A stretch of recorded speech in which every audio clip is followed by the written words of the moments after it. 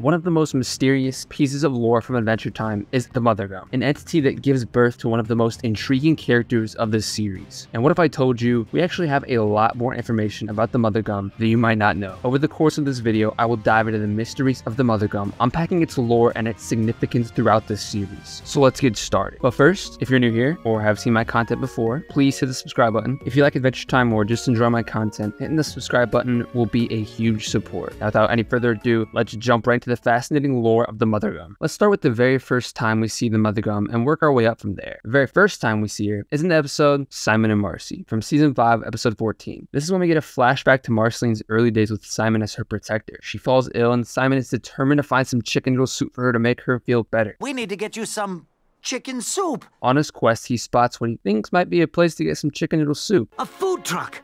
Might be chicken soup inside there. That pink stuff? Yeah, that pink stuff he climbs on, that's the very first time we see the Mother Gum. How do we know that this pink goo is the Mother Gum? Because later on in the episode, after Simon has to resort to the crown to keep him and Marcy safe, a can of chicken noodle soup and a can opener drop to the ground. Who got the chicken noodle soup? The camera pans up and it's the Mother Gum, this time with a face who smiles at Simon after giving him the chicken noodle soup. I found chicken soup.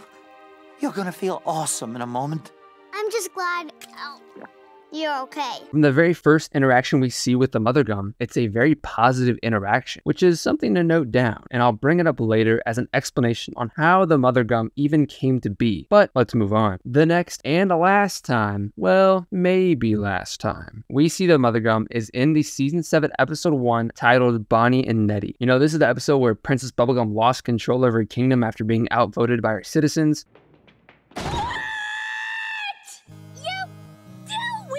And lost to the King of Oo. Finn and Jake swore to protect the Candy Kingdom, so they had to stay with the King of Oo and be his servants. He finds a door labeled Extreme Danger and is too scared to open it, so he tasks Finn and Jake to explore it for him. Turns out, it's just a family of expired banana guards. I love you. I love you too. Hey, there's stairs back here. But they go deeper, and what they find is truly amazing. It's a Candy dragon. Look. Well, what we now know to be Neddy. King of Oo only wants to profit off of Neddy, but Finn and Jake don't agree, so they go see Princess Bubblegum about it. The King of Oo doesn't care and still wants to profit off of Neddy. However, he scares Neddy, and Neddy flees the Candy Kingdom. Finn and Jake catch up to Princess Bubblegum, and after telling her, she remembers. Oh no, this is all my fault, Neddy. And gives us the backstory of her, Neddy, and the Mother Gum. Strap in, folks. This is where things start getting good. We finally get to see how Princess Bubblegum and Neddy were born in a flashback on their way back to Oo. Bonnie is seen falling from the ceiling of an abandoned building housing the Mother Gum. Neddy falls next, but he lands on a stalagmite and, frightened and hurt, squirms out of the building and into the wilderness, coming across a tree in an open field and starts sucking its roots. Bonnie shows up and tries to comfort him with the butterfly, which only frightens him even more. She then hugs him and clicks her tongue, which causes a glow to emanate from both of them. The scene zooms out to show that this field is the same one where the future Candy Kingdom will be built. Meanwhile, in the present, Neddy stumbles around in the wilderness and hides at a cave. Bonnie tracks down Neddy to the cave using her bod rod, which is calibrated to their sister-brother bond. She goes in alone and manages to calm Neddy down and lure him to sleep. She then wraps him in a blanket and flies him back to his chamber in the Candy Castle. He wakes up and begins to suck root vitamins, restoring the flow of candy juice to the kingdom. This is the last time we hear about the Mother Gum in the series itself. More on that later. This episode gives us a lot of important information that we need and can use to piece together a story for the Mother Gum, Princess Bubblegum, and Neddy. The first one and most obvious one being that Neddy is the sole reason the Candy Kingdom is thriving, and Neddy was born from the Mother Gum, meaning that the Mother Gum is the sole reason that the Candy Kingdom is thriving. Yes, Princess Bubblegum built up the kingdom from the ground up, but it's all centered around the tree in which Neddy resides. If it weren't for Neddy,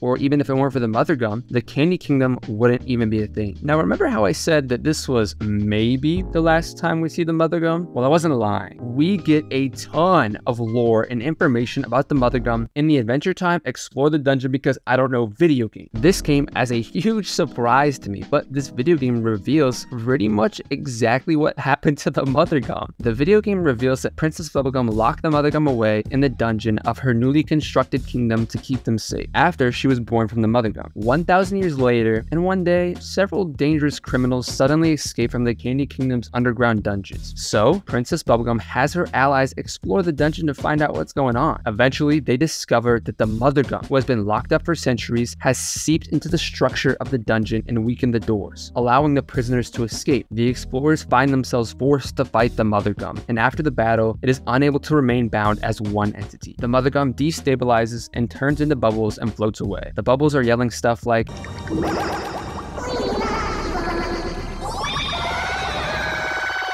as they drift away. Very sad. But isn't that crazy? All that time wondering about the Mothergum when it's been in a game for over 10 years. You might be wondering though, is it canon? We know the comics aren't canon, so is this game canon? Surprisingly, it is. I did a lot of research for this video, and it seems that people have agreed that this game is indeed canon. This also might be what the bubbles are in the intro when we fly by the Candy Kingdom. They aren't pink, but they could be a remembrance of the Mothergum, blowing bubbles to remember PB's parents. Now you also might be asking, we now know the middle and end of the Mothergum saga. What about the start? Unfortunately, we don't have any video games that reveal the lore this time. This is where we strap on our imagination caps and start speculating. But I think I might know, but then again I might be wrong, so leave your comments about it. So if you remember way back to the start of the video where I say, from the very first interaction we see with the Mothergum, it's a very positive interaction. Well, this is it. This time period is right after the whole mushroom conflict, and the land is infested with oozers, these zombie-like creatures, very obviously bad, that got mutated from the whole mushroom conflict. Now, I think the Mothergum is just mutated like the oozers. After all, we see them coexisting in the same post-apocalyptic land of Oo. But this time, instead of standing for evil, like the oozers very obviously do, the Mothergum stands for good and tries to balance out the oozers' bad. Think back to the very first interaction we see with the Mothergum. It's helping out Simon and Marcy by giving them chicken noodle soup. I don't think that that's just a random one-off thing to throw into this episode. I think the creators put that in for a reason, trying to show us that the Mothergum started off as a mutation just like the oozers, but stood for good instead of evil. Although you could say that PB ended up being evil, but that's a whole other can of worms that I'm not gonna open today. And there you pretty much have it, the riveting tale of the Mothergum, spanning from the cataclysmic post-mushroom conflict era to the rise of the Candy Kingdom, to its eventual dispersion into the ether of the Adventure Time universe. You've explored her initial appearances, dug into her cryptic appearances in the Adventure Time explored the dungeon because I don't know video game, and even speculated about her mysterious origins and the implications of her actions. Now don't forget, the essence of the Mothergum, although sometimes overshadowed, resonates deeply within the Adventure Time universe. She's not just the origin of one of the key characters, Princess Bubblegum, but an embodiment of a powerful force of good amidst the turbulence. It's these stories, the undercurrents beneath the main plot, that give a show like Adventure Time its rich, intricate world building and lasting appeal. Now we might have traced the narrative of the Mothergum up to this point, but in the world of Adventure Time, every end could potentially be a new beginning, whether it's in the form of subtle hints like the floating bubbles in the intro, or the prospects of uncovering more lore in the future content. Spirit of the Mothergum seems destined to continue permeating the universe. So how's that for a tale of epic beginnings, heroic survival, and the never-ending cycle of stories? If you've got any theories or comments, I'd love to hear them. Did I get something wrong? Did I totally miss something? Please let me know.